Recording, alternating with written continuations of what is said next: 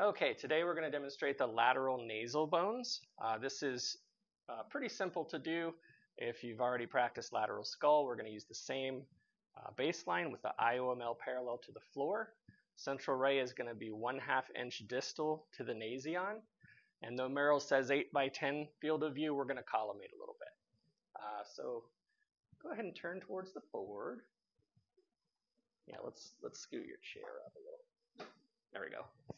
Now do like an RAO here.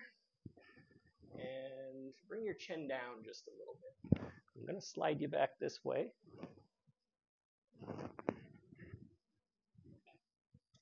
Get where you're at.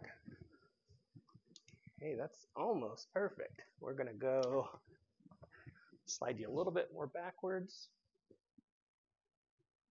Right there is good. And I'm going to cone in even more.